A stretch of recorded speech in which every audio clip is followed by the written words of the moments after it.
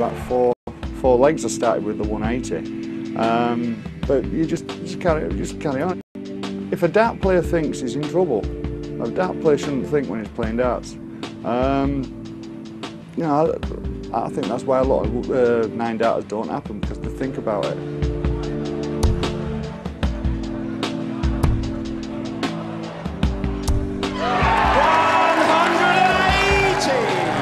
Started going the treble 19 way. At one time I'd go for the treble 15, but I missed the treble 15 in the Winmau in 2000, and I missed the treble 15 in the Lakeside in 2001. So I decided to change and go the other way this time. 9 dart finish on.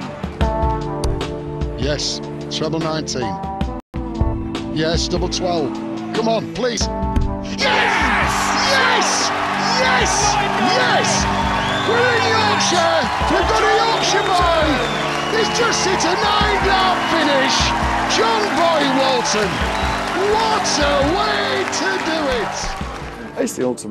It's like a 147 at snooker, it's like an all-in-one at golf. It's the ultimate a dart player strives for.